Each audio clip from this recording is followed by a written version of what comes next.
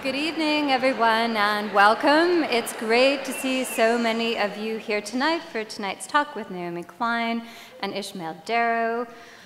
Give it up for yourselves for being here.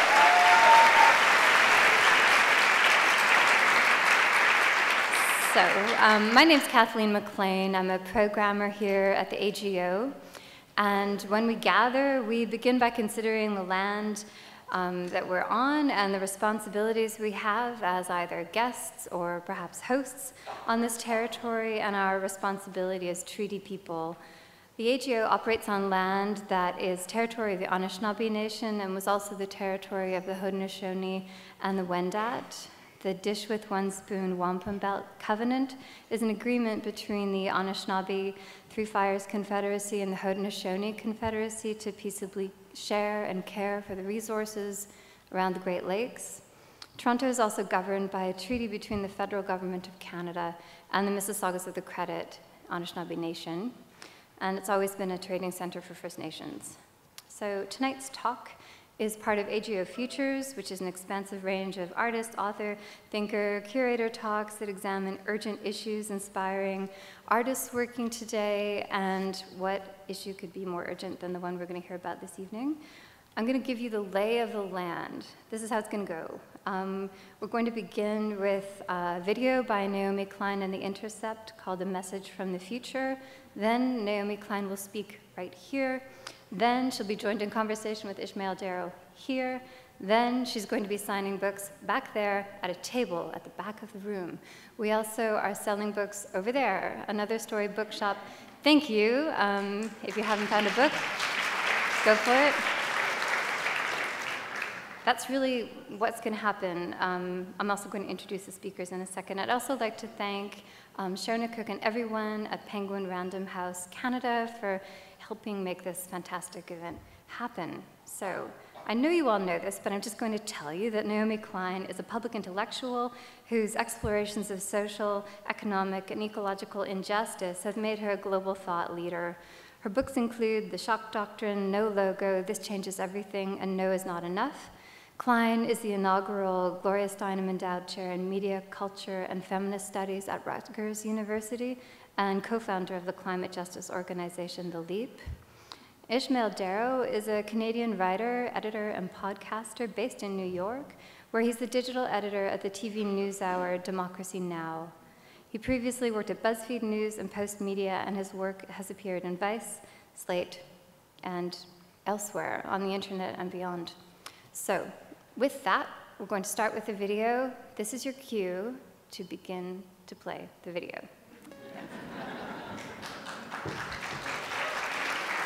The bullet train from New York to DC. It always brings me back to when I first started making this commute. In 2019, I was a freshman in the most diverse Congress in history. Up to that point, it was a critical time.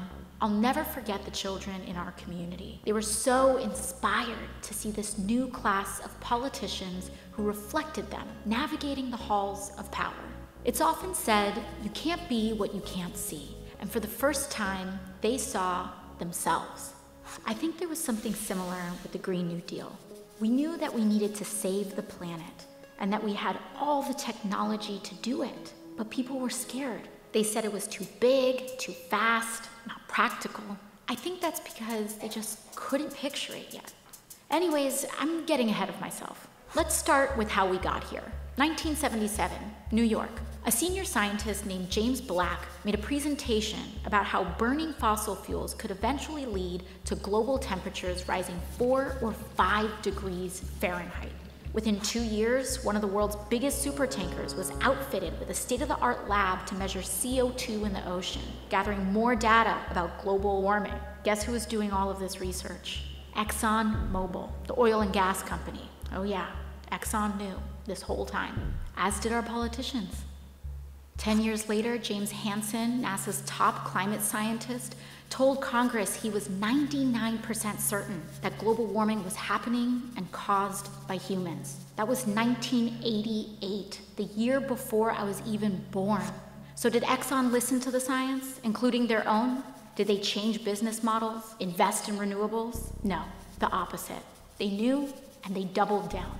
They and others spent millions setting up a network of lobby groups and think tanks to create doubt and denial about climate change. It was an effort designed to attack and dispute the very kind of science they themselves had been doing. And it worked. Politicians went to bat for fossil fuels, and these massive corporations kept digging and mining, drilling and fracking like there was no tomorrow. America became the biggest producer and consumer of oil in the world. Fossil fuel companies made hundreds of billions, while the public paid the lion's share to clean up their disasters. We lost a generation of time we'll never get back. Entire species will never get back. Natural wonders gone forever. And in 2017, Hurricane Maria destroyed the place where my family was from, Puerto Rico. It was like a climate bomb. It took as many American lives as 9/11. And in the next year, when I was elected to Congress, the world's leading climate scientists declared another emergency. They told us that we had 12 years left to cut our emissions in half, or hundreds of millions of people would be more likely to face food and water shortages, poverty, and death. 12 years to change everything. How we got around, how we fed ourselves, how we made our stuff, how we lived and worked, everything. The only way to do it was to transform our economy, which we already knew was broken, since the vast majority of wealth was going to just a small handful of people, and most folks were falling further and further behind. It was a true turning point. Lots of people gave up. They said we were doomed. But some of us remembered that as a nation, we'd been in peril before. The Great Depression, World War II. We knew from our history how to pull together to overcome impossible odds. And at the very least, we owed it to our children to try. The wave began when Democrats took back the House in 2018, and then the Senate and the White House in 2020, and launched the decade of the Green New Deal, a flurry of legislation that kicked off our social and ecological transformation to save the planet. It was the kind of swing-for-the-fence ambition we needed. Finally, we were entertaining solutions on the scale of the crises we faced without leaving anyone behind. That included Medicare for All, the most popular social program in American history. We also introduced the federal jobs guarantee, a public option including dignified living wages for work. Funnily enough, the biggest problem in those early years was a labor shortage. We were building a national smart grid, retrofitting every building in America, putting trains like this one all across the country. We needed more workers. That group of kids from my neighborhood were right in the middle of it all, especially this one girl, Ileana. Her first job out of college was with AmeriCorps Climate, restoring wetlands and bayous in coastal Louisiana. Most of her friends were in her union, including some oil workers in transition. They took apart old pipelines and got to work planting mangroves with the same salary and benefits. Of course, when it came to healing the land, we had huge gaps in our knowledge. Luckily, indigenous communities offered generational expertise to help guide the way. Ileana got restless, tried her hand as a solar plant engineer for a while, but eventually made her career in raising the next generation as part of the Universal Child Care Initiative. As it turns out, caring for others is valuable, low-carbon work, and we started paying real money to folks like teachers, domestic workers, and home health aides. Those were years of massive change, and not all of it was good. When Hurricane Sheldon hit southern Florida, parts of Miami went underwater for the last time. But as we battled the floods, fires, and droughts, we knew how lucky we were to have started acting when we did.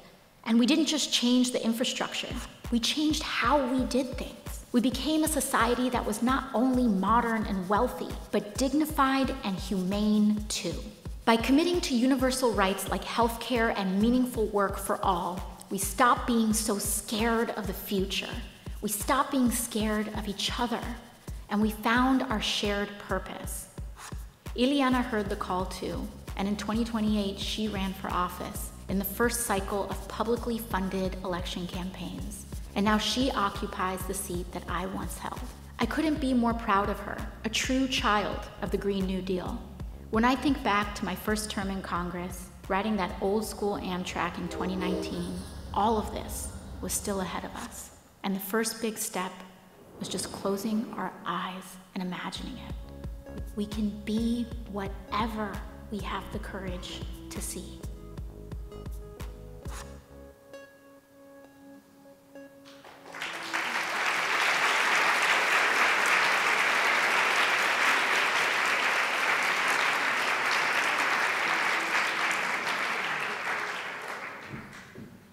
Hi, everyone. How are we doing?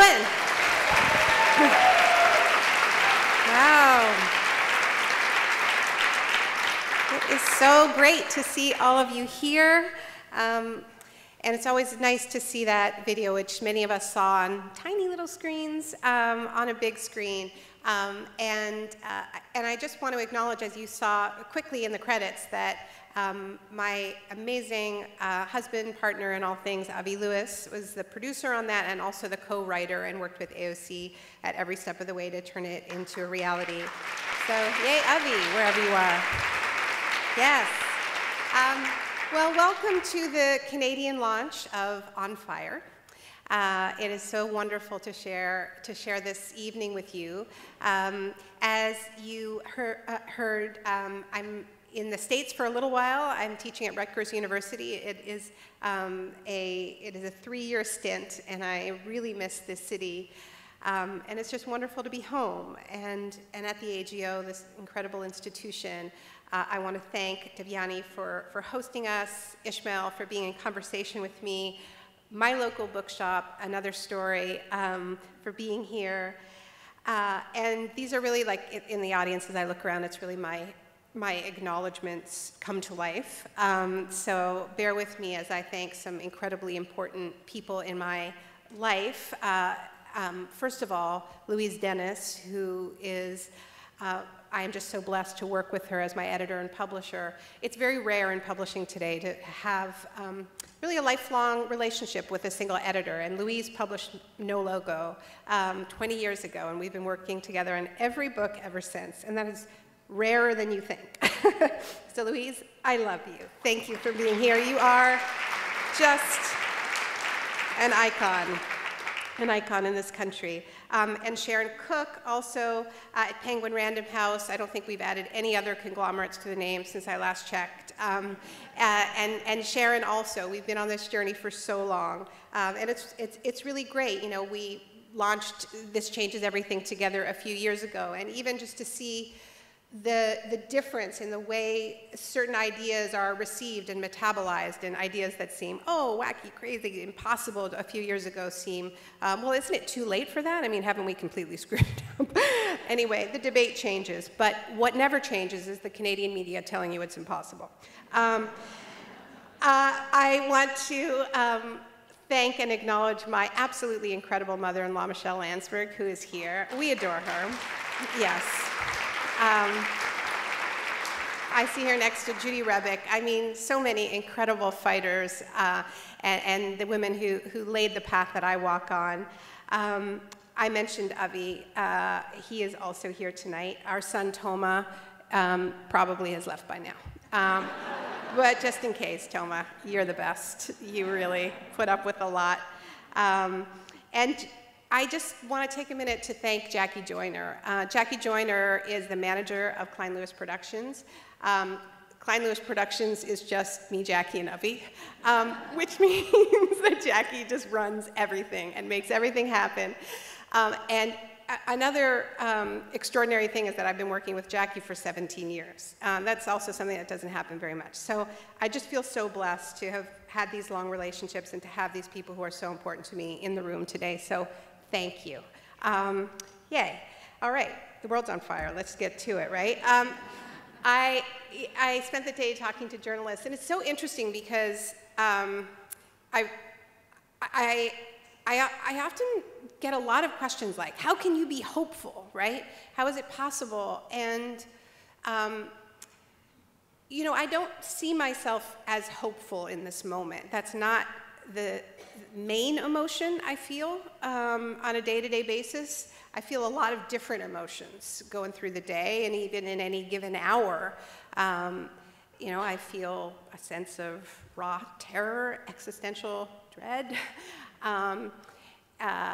overwhelm, and yeah, I do feel some hope. And I'm going to talk about why I do and what I see shifting, and you know, and I think hope is something that we earn. I don't think it's just a sort of state of stasis, a state of being that we lay claim to and say that we're hopeful. I think we have to earn it with our actions, and I think there are a lot of people earning that right now, especially today. So we will talk about that.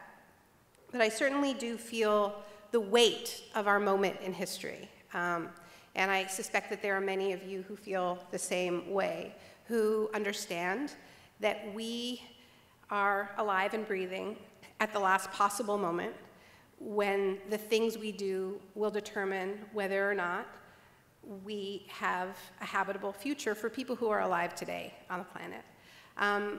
A year ago, the Intergovernmental Panel on Climate Change, which is the foremost scientific body charged with coming to a consensus that informs what governments should do about climate change, giving them a synthesis of thousands of peer-reviewed articles to say this is where we're at. And a year ago, they put out a report about keeping temperatures below, keeping warming below levels of 1.5 degrees Celsius. We've warmed the planet by 1 degree Celsius, and we are seeing the impacts of that already.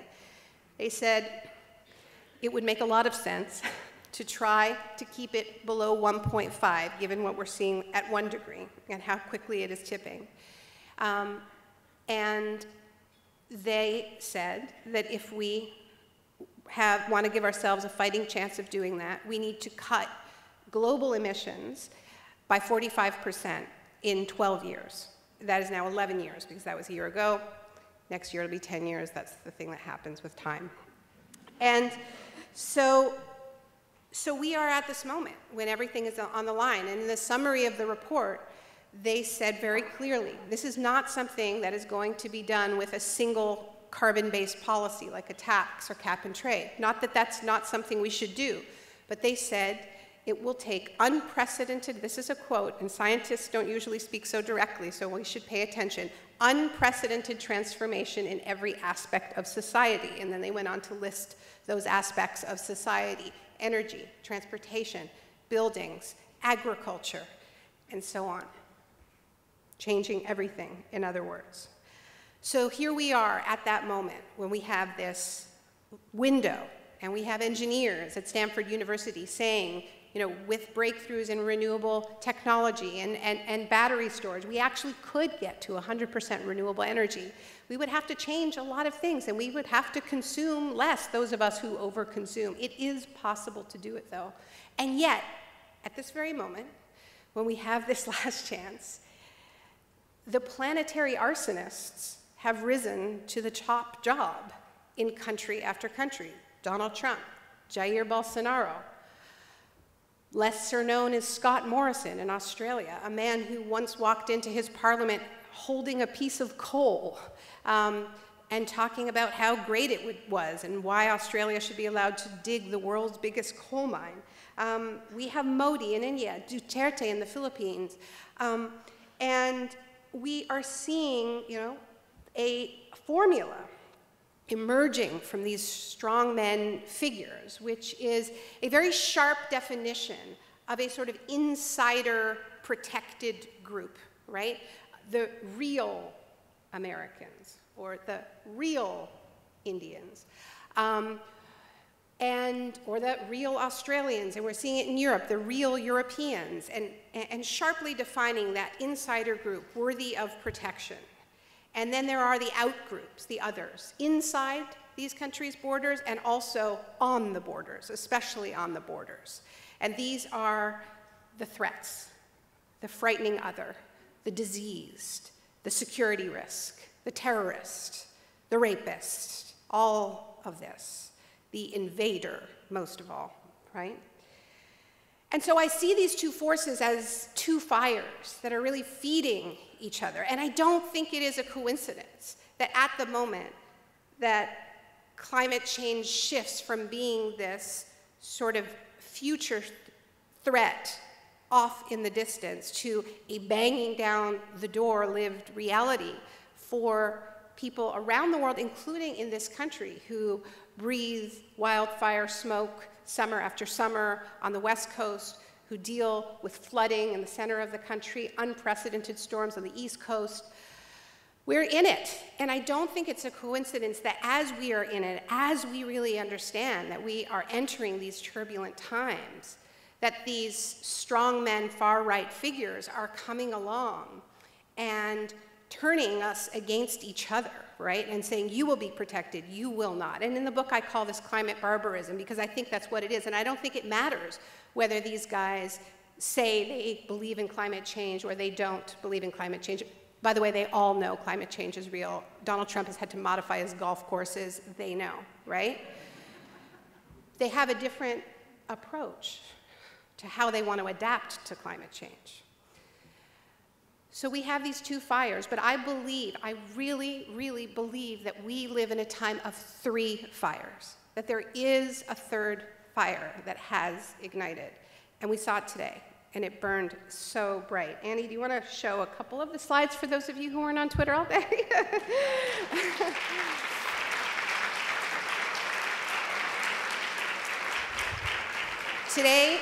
Today was the largest climate action in the history of this planet, and it was led by young people. It was led by people who are still in high school and middle school. They made this happen. They invited the adults to join them. It was overwhelmingly adults, but it wasn't just adults. There were thousands of workers at big tech companies who, for the first time in the history of Silicon Valley, walked off the job at Amazon, Microsoft, not with the sanction of their employers, at Google, demanding that these companies that talk a good game get to zero emissions themselves, stop doing contracts with fossil fuel companies, stop donating money to fossil fuel denying, to climate change denying politicians. This has been an incredible day. Are we just like flipping through some of these? Yeah.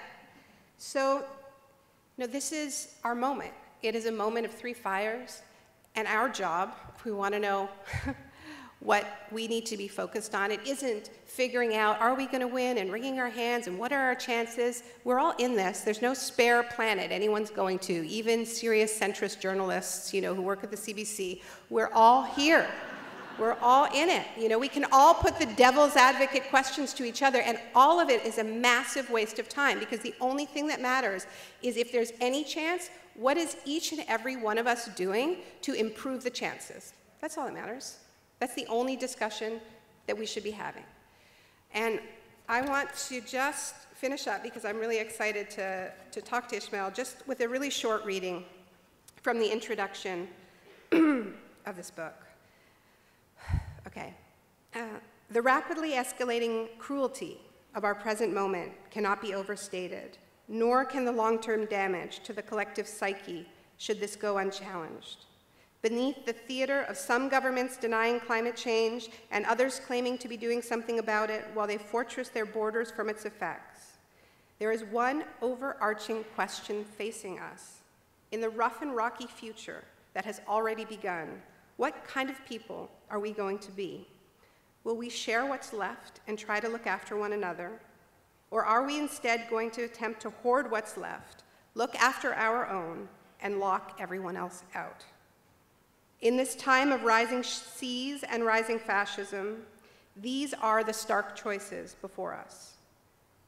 There are options besides full-blown climate barbarism, but given how far down that road we are, there is no point pretending that they are easy.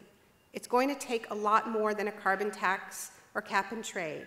It's going to take an all-out war on pollution and poverty and racism and colonialism and despair, all at once.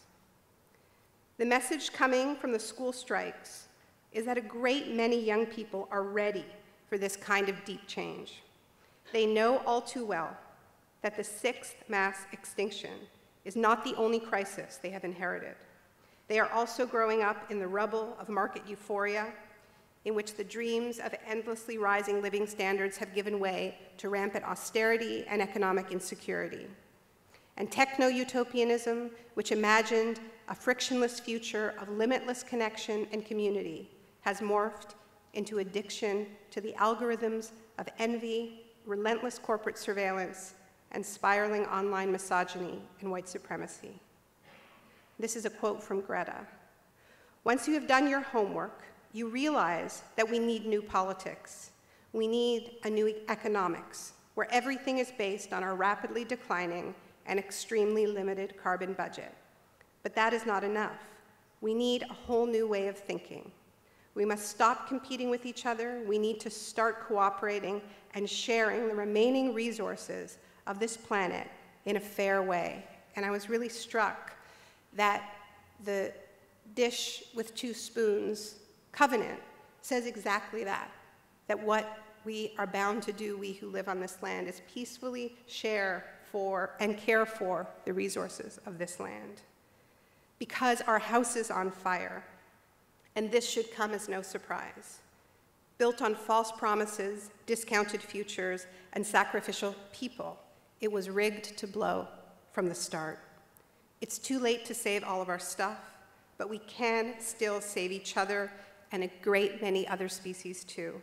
Let's put out the flames and build something different in its place, something a little less ornate, but with room for all of those who need shelter and care. Thank you.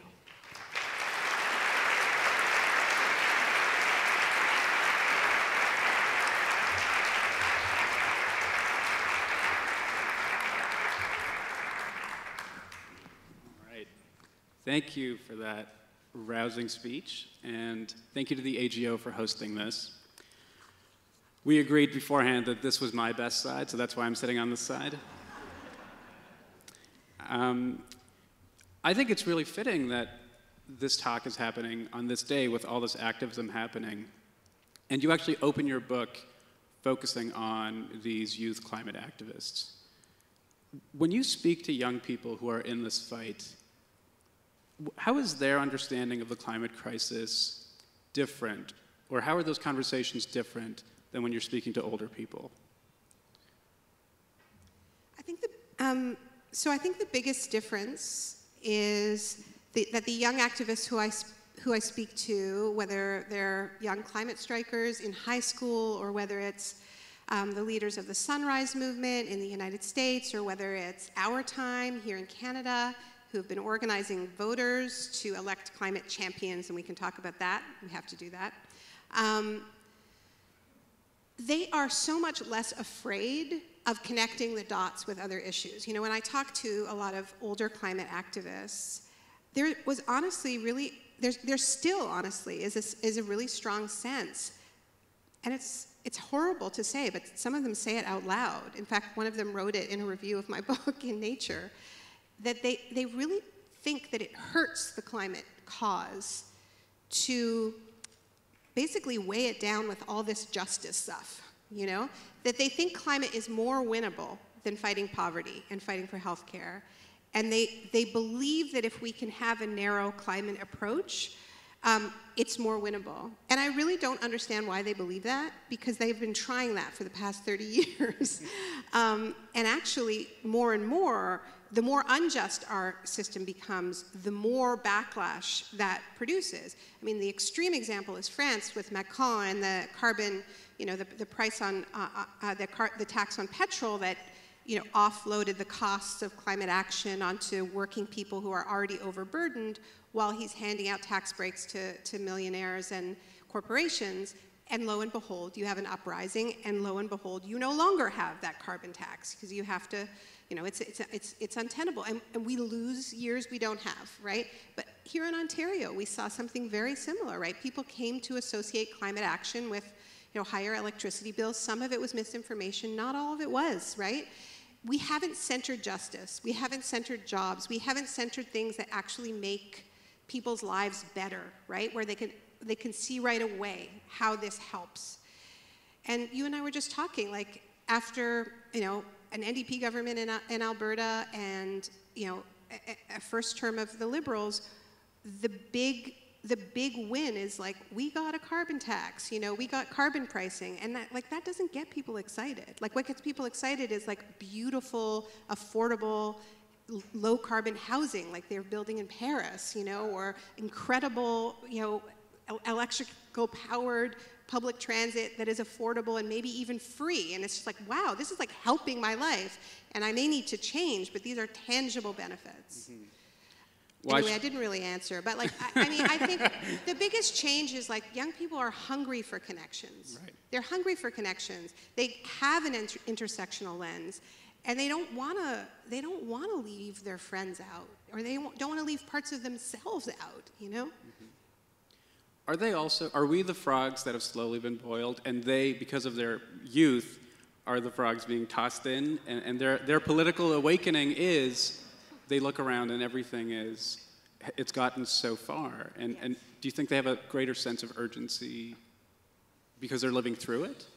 Okay, yes, yeah, for sure. I mean, these are kids who, you know, have missed multiple school days because of smoke, right, or flooding, you know, or who, you know, whose lungs have been impacted by dirty industry compounded by wildfire smoke. You know, a lot of people on the West Coast are experiencing this.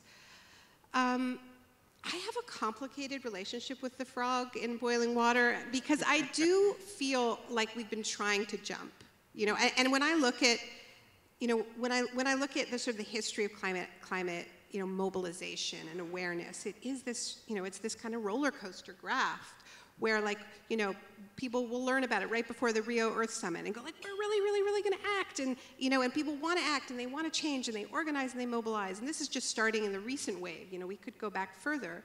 And then, or, you know, the inconvenient truth moment, right, where, you know, it's like the top issue and people really want to change. I feel like we have to talk about the forces that, like, put the lid back on the pot, you know, and because I don't think it isn't that we haven't tried. I think that there are things that have undermined that survival mechanism, including the doubt campaigns, the misinformation campaigns that we talk about in the film. But another one is, you know, if you look at that graph, what you see is people's interest in climate action peaks during economic booms and it plummets during economic recessions, right? And that's what happened, you know, the high point, you know, inconvenient truth, Al Gore wins the Nobel Prize, world economy collapses, what climate, you know? And that's because we have tended to put forward policies that do make climate seem like a kind of a luxury issue. You'll pay a little bit more, right? Oh, well, things are going well, I can afford to pay a little bit more. But then when things collapse, suddenly, no. And that's, I think, the game changer of a Green New Deal approach, is that this is specifically named after the most famous economic stimulus of all time that was a response to the biggest economic crisis in capitalism's history, the Great Depression. And so that means that if we do enter a recession, which we will, in the next few years, we don't get derailed. This actually becomes even more pressing. Like, yeah, we need an economic stimulus that's going to create millions of jobs, and we can get to 100% renewable energy in the process. So I think this is our first kind of recession-proof paradigm, which is really important. Right. In the case that you make in the book, you do, in a way, try to anticipate all of the arguments against, you know, the fact that it is recession-proof and that it is a job creator. I think here in Canada, though, or certainly when I first saw the book and I saw the subtitle, The Burning Case for a Green New Deal, I thought, hold on, this sounds familiar. I feel like in Canada we had a conversation about the LEAP Manifesto just a few years ago that I know you were involved with, and it was making some of the very same arguments. But there was a pretty strong backlash to the LEAP Manifesto. Yeah. And not to say there hasn't been a backlash to the Green New Deal, but it feels like it's on a different scale. Would you agree? Yeah, I mean, I think the difference, the ideas in the Green New Deal resolution that Alexandria Ocasio-Cortez and Ed Markey put forward, and that we're now seeing different iterations of in the European Union, here in Canada, they didn't come up with that framework themselves. It came from social movements, of which the LEAP is a part. You know, it's part of a global climate justice movement that has been demanding precisely this kind of justice-based transition that leaves no workers behind, that says that the frontline communities, indigenous communities, black and brown communities that have had the dirty industries in their backyards destroying their lands should be first in line to benefit from the transition, to get the jobs, to own the renewable energy. These ideas have been in the movement, but where they weren't was in politics. And in Canada, as you say, they almost were. They almost were. There was a convention or something where supposedly that was good. One of the parties was going to really run with it, but then that didn't happen. So look, all I can say is bygones, you know, I'm glad that the NDP and the Greens are like full on with the Green New Deal now. Better late than never. Let's get this thing going. And it's getting better and better and more specific. You know, the resolution, the AOC Markey resolution came out. It was just a few pages. Now we have Bernie Sanders and Elizabeth Warren putting out hundreds of pages of specific policies about what this would mean. So it's all part of a process. It's all a journey. We didn't invent it at the leap. You know, in This Changes Everything, I begin with a quote from a Bolivian climate change negotiator, a young woman named Angelica Navarro, who went to the UN exactly 10 years ago in 2009 and called for a Marshall Plan for planet Earth. Which was, basically a Green New Deal, right? So we're all building on each other's work all the time. Do you think, because we're in Canada, I'm doing a few Canadian questions. Let's do this thing. I hope Yes. that's okay. I hear it's been an interesting few days. Right. Has anything happened in Canadian politics? You tell me, Ishmael. I hear you wrote something about it just now. Well, we can talk about that, but... Let's do it. I mean, do you want us to talk about it? Or, yeah, we should talk about it. Okay. I mean, look, we have to talk about it. We have to, because it's connected, actually. It is connected. So it is connected, right? Because as we were talking about beforehand,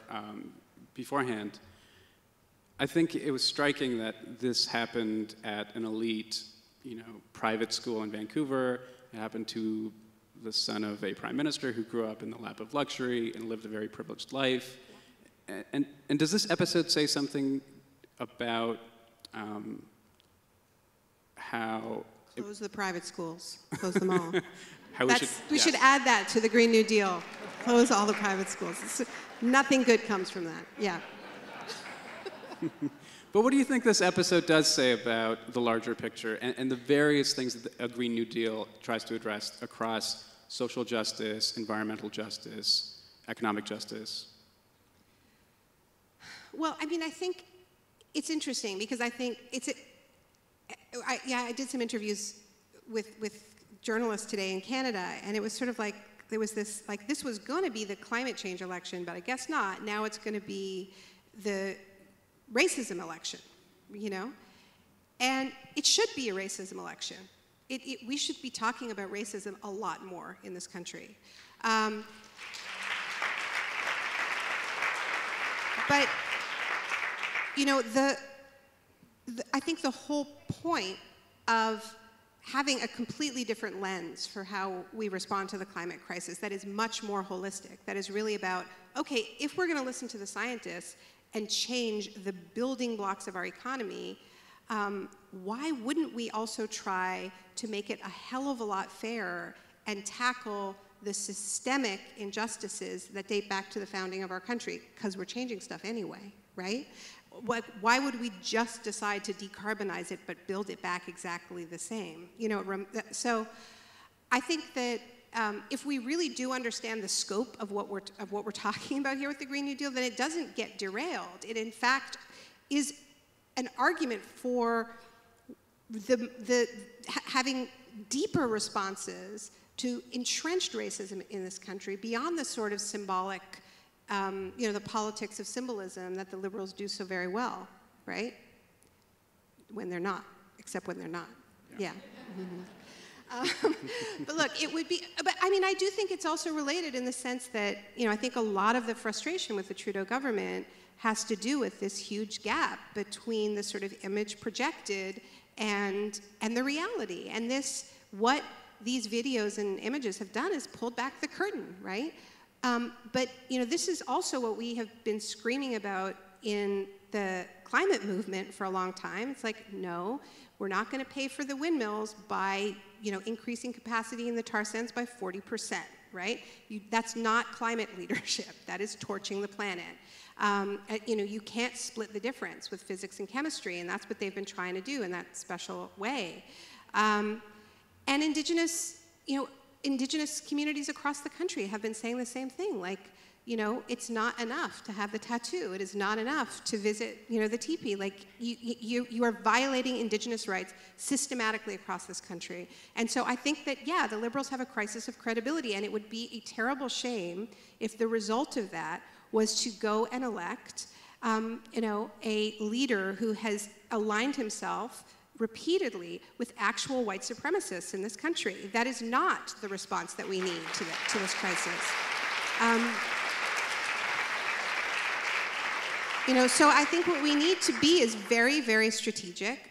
I think the best case scenario is to have a minority government, to have a coalition where the liberals are forced to make alliances with the Greens and the NDP. I think giving liberals a blank slate is a really bad idea. We've seen this. We were never supposed to have a first-past-the-post election again, and yet here we are, right? So let's force some proportional representation on them. And, what that means is, there can't be just a knee-jerk, okay, let's just have a liberal sweep because we don't want sheer. We have to be strategic, and we're really lucky because there is a great group called Our Time, and you can go to their website, where they have done a lot of research about who the real champions are, who the intersectional climate champions are, people who would really bring in a Green New Deal, who are serious about racial injustice and gender exclusion and listening to scientists and indigenous knowledge when it comes to climate change. And they're identifying really strong candidates. And one thing I can say after a year of living in the States, and Avi and I, working with some of the really terrific folks who have put the Green New Deal on the map, is that it wasn't because the leadership of the Democratic Party wanted this. Oh, no, they did not. Nancy Pelosi has been negative about this from day one. She's been utterly dismissive. She calls it the green dream or whatever. This is happening because a cohort of insurgent, radical congresswomen of color were elected, and they took on the leadership of the Democratic Party, and also because an outside group crashed the party before they were even inaugurated and occupied Nancy Pelosi's office. That's the Sunrise Movement, and were visited by Alexandria Ocasio-Cortez, supported by Rashida Tlaib, and Ayanna Pressley, and Ilhan Omar. And that's what's changed the game, and now here we are, Bernie Sanders, Elizabeth Warren, Kamala Harris, Cory Booker, like everybody except Biden basically is supporting the Green New Deal, and they're outdoing each other for who's going to spend more trillions of dollars. So the point is, elect some climate champions, do your research, and find out who really needs our help. Minsa Lee is amazing. People should work for her. Get her elected wherever you live in Toronto. Paul Taylor is fantastic. In my old riding, soon to be my new riding again. In other parts of Ontario, Matthew Green in Hamilton, he's fantastic.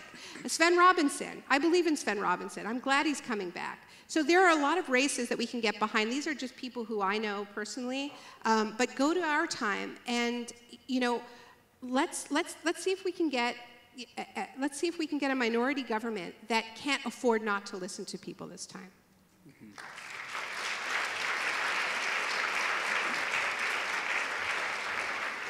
So shifting gears just a little bit, but still sort of related to Canadian politics.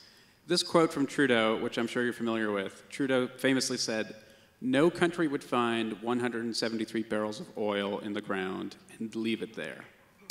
You write in the book about this notion that we have, that nature is inexhaustible, our appetites are uncurbable, the natural world is there for us to, ravage and destroy, and that we basically can't run out of nature. How do you think that has developed into this new religion in the Anglosphere that you write about? Well, I do think, going back to the sort of the sort of resource cornucopia enthusiasm that you hear in all of the sort of early writings about this country that came to be called Canada, right? I mean, I find it sort of worth pausing over the idea that, you name like a place New France, for instance. Like, that's just interesting. Like, hey, we found another France. It's bigger and has more trees and fish and animals. We'll never run out. Like, that's the whole idea. New France, New Amsterdam, New England, New South Wales. It's just like extra supersized Europes that they went around just claiming. And it was nature beyond the realm of European imaginings. It's inextricable from the brutality and the supposedly scientific racism that rationalized the violent theft of this land from indigenous people, and ideas like manifest destiny, terra nullius, that ranked human life and said, well, those lives don't really count, so we're going to take that land, and other lives don't count, so we are going to turn those people into slaves to work that land. And Canadians like to tell ourselves that we weren't, integral to the slave economy, but we were, because not only were there slaves in Canada, but the seemingly inexhaustible cod, which they were really excited about, and really was the engine of the early Canadian economy, that and beavers.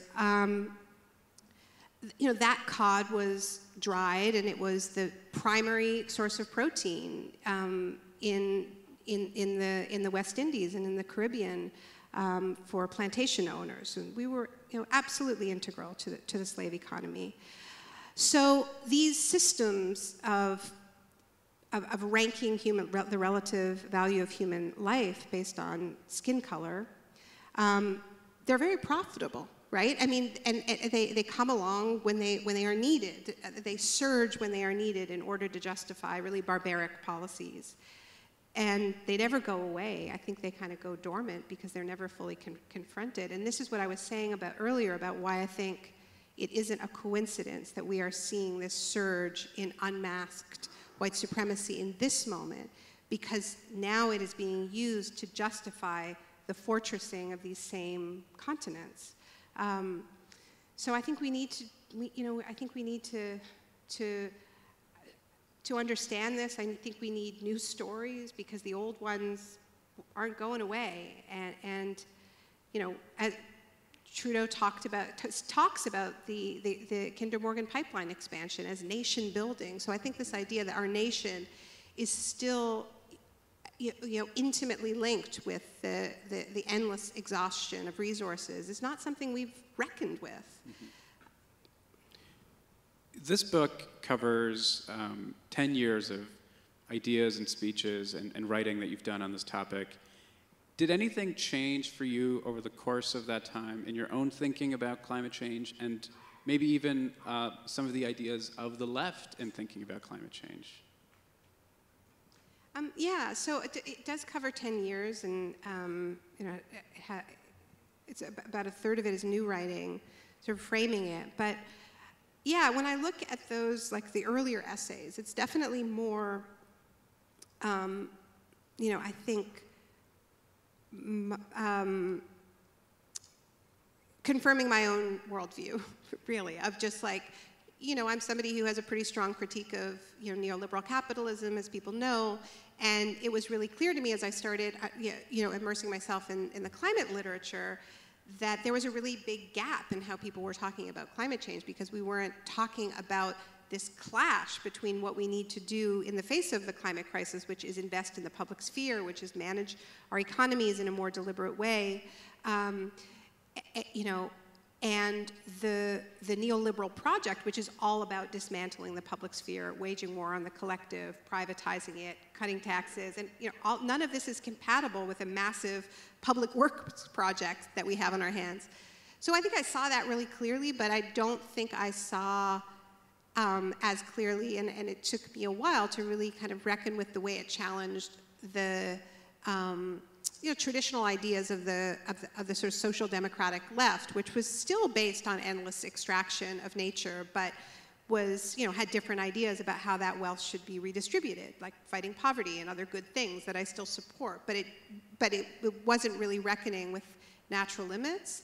And so I think that pushed me like to what we were just talking about, of sort of digging deeper and trying to understand, what are the sort of deep stories that are intimately connected to the kind of economy that was built in the first place, about our supposed right to dominate nature, to treat nature as a machine, and to put certain humans at the top of the hierarchy as the sort of boss or engineer of nature, the sort of Francis Bacon ideas of like holding nature down by the hair, and so other rape fantasies.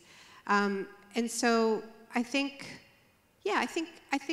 my ideas have changed in that. I think I understand, or I'm more interested in and still learning about the connections between the hatred of women and this system. I think it's something I haven't written enough about, but when I look at a figure like Bolsonaro, who 1 minute is, like he's saying, the Amazon is our virgin, back off, we get to rape her, right? And then, when Emmanuel Macron is, criticizing him for not doing enough to fight the fires, he insults Emmanuel Macron's wife's looks. And this is somebody who was elected, riling up hysteria about what in Brazil they call gender ideology. And it's a huge, they really weaponized transphobia during the election. And it was all about, turning your kids trans, turning your kids gay. They're quoting Judith Butler in their campaign literature. I mean, it was really strange stuff. But I spoke to Fernando Haddad. I interviewed him, who is the person who ran against him and lost, and he's absolutely sure that is why he lost, because he was education minister under Lula or Dilma, I'm not sure which one, but he was education minister. So they were saying this is the one who was doing this sex education and doing this to your children. And it is worth remembering that Doug Ford, that guy, he also won an election, with a buck of beer and we'll roll back sex education, right? So it's all really connected for these guys. And that's why, to me, it is so maddening when my friends in the climate movement are so resistant to building an intersectional climate movement, because it's really intersectional for Doug Ford. And, it is. No, I'm going to apologize to Kimberly Crenshaw for using that word in that context. I take it back. But no, for them, they see the connections between their economic project, their racial project, their gender project. It is a holistic worldview. And we need one too. Mm-hmm.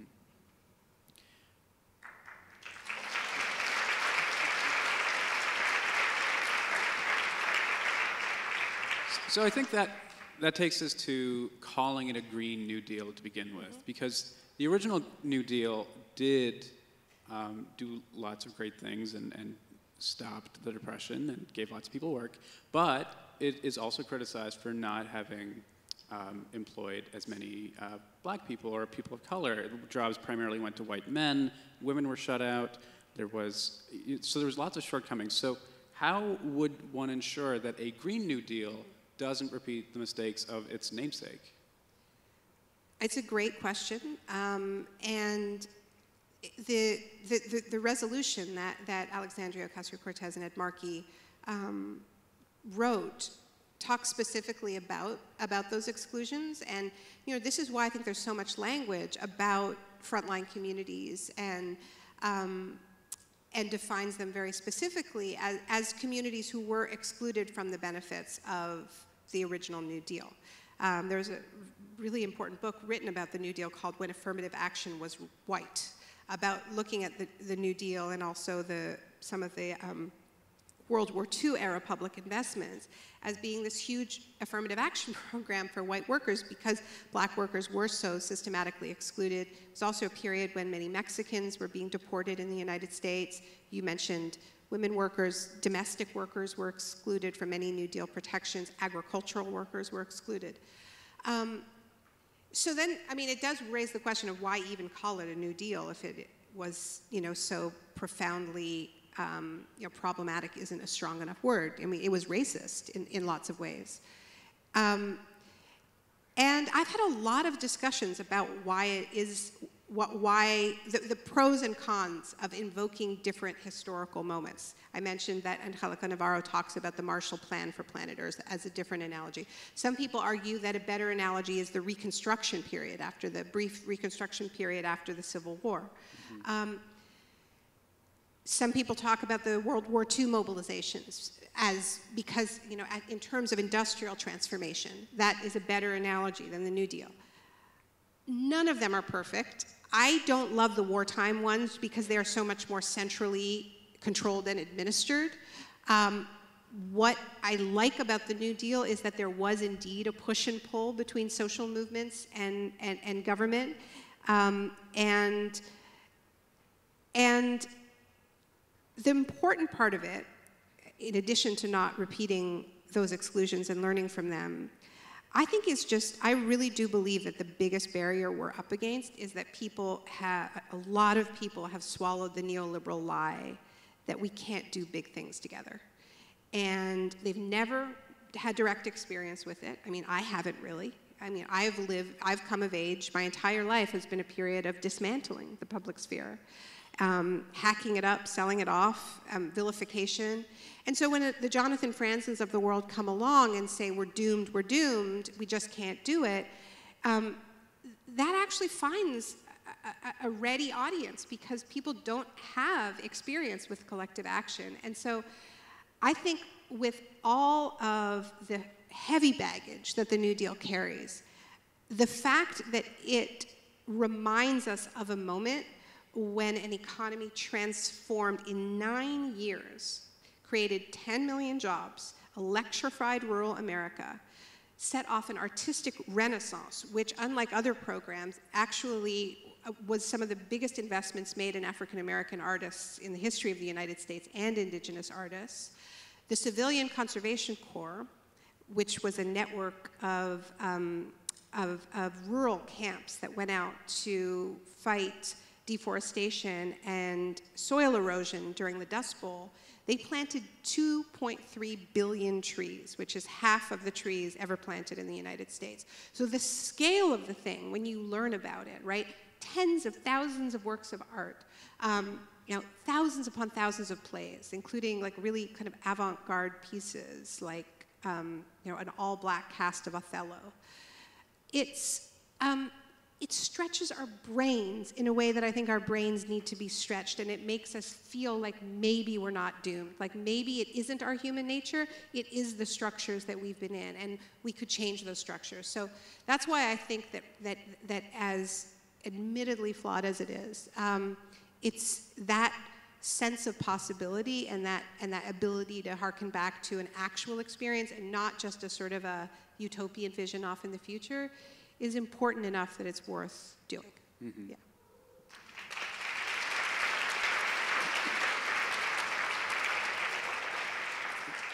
That's in addition, of course, to using paper straws, I believe, which will do the bulk of the heavy lifting, I think. So we only have a few minutes before I think lots of people might want a signed book. But I appreciate the optimism with which you approach the subject matter. But I have to say that when I have images of the burning Amazon, species disappearing, all of these things that really get you down, I wonder for you, what is your mind palace where you go to find some hope or optimism? What keeps you, what's giving you the most hope? Well, I mean, today's easy. Today's easy. I mean, my goodness. I think they said that was the largest protest in Australia's history. And by the way, that means we really need to up our game, right? Because ours is in a week. We've got a whole extra week to get ready.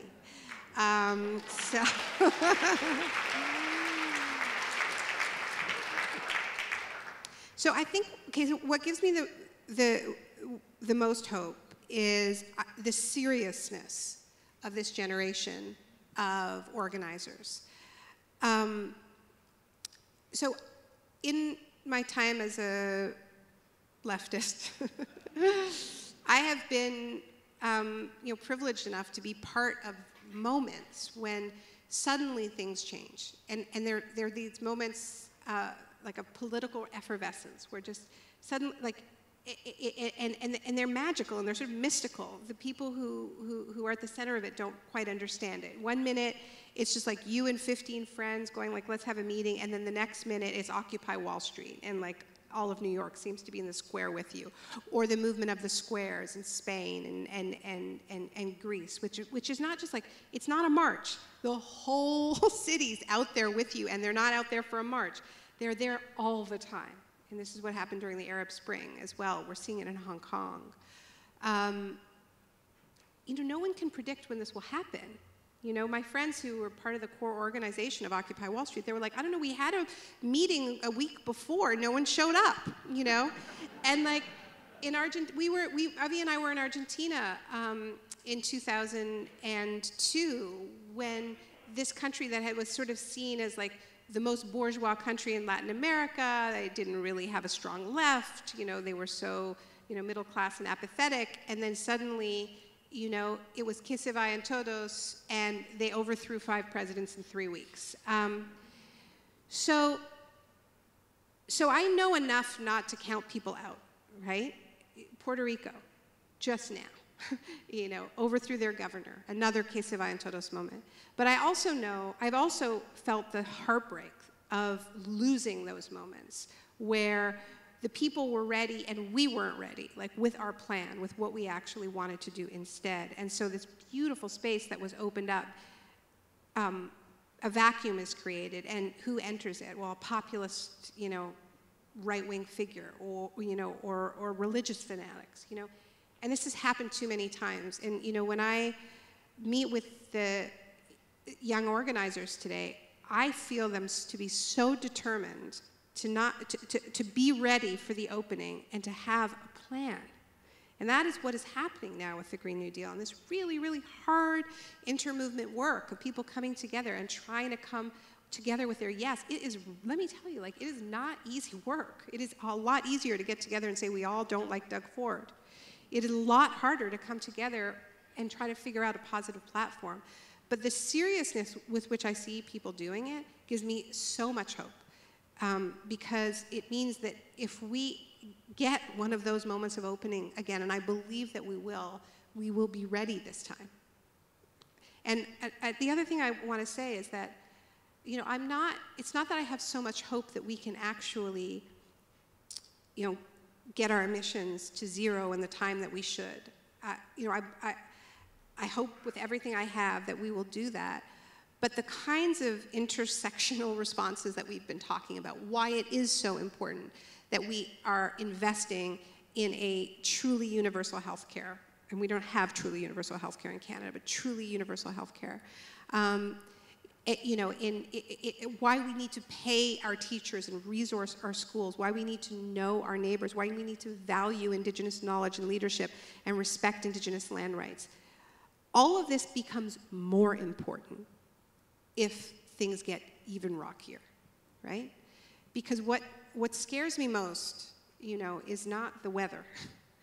It is the way people turn on each other if we do not invest in these relationships and these infrastructures of care. So it's kind of a no-lose, if we'd make these investments. They're all the more important, actually, the rockier the future gets. So I don't know if that's hope, but something. Thank you. The book is On Fire, The Burning Case for the Green New Deal. Thank you, Ishmael. It's such a pleasure. Naomi Klein, everybody.